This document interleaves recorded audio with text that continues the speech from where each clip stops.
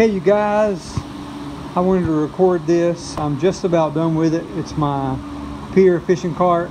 I'm going to start getting into trying to get in there crabbing a little bit, fishing. I don't have time to, or the money to afford a boat, basically. It's what happens when you have a family. Well, this is a Groundworks cart from Tractor Supply. I paid $99 for it. It was on sale. I made some PVC pipe holders. I went to Lowe's, or is it Home Depot, and got the two little strips of metal. Screwed them on there. Nobody actually explains how they did it. And okay, so okay, see this is a cut and more kind of for your bait. I went to Bass Pro today and tried to find one, and yeah, they sell them with them already on there, so I couldn't buy one. So you know what, I'm a redneck, I made my own, you know what I'm saying? So they come, it sells these. It's like a 2-cup holder thing, fishing pole holders too. Just have to move them around. I made a little table if you could see how I did it. It's just PVC, and it's pretty sturdy. You can't really move it too much. So you drill some little holes to hold your hooks in there. Debating on, let me find it. Debating on putting something like this in there with some holes in the bottom of it. I'm going to drill it, put it right there. Something like that for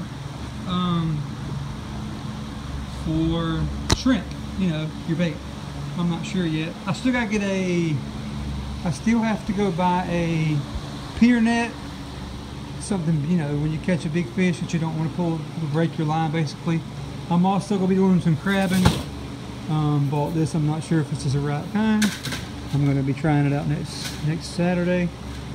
I can't even get it open right now. Anyway, there we go. There you go. I think that's the right kind. Put some chicken in that bad boy, drop it down in there beside the pier.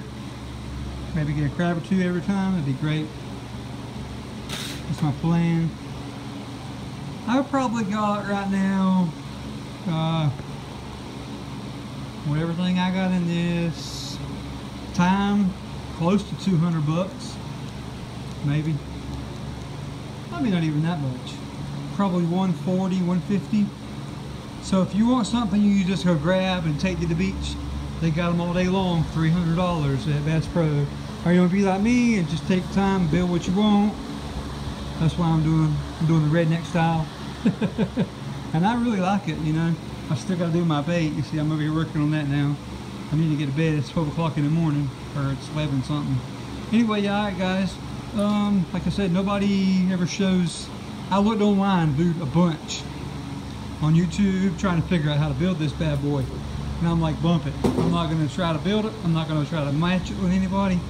I'm just going to build it the way I know I want to build it. So here it is, my little beach cart. Pretty awesome, I reckon. If you have any questions, just message me, which you probably won't. But yeah, this is just PVC. I cut this with a grinder. I notched that with a what did I use? Sawzall. I cut that with a Sawzall right there. Notched it out, took a grinder and smoothed it out a little bit.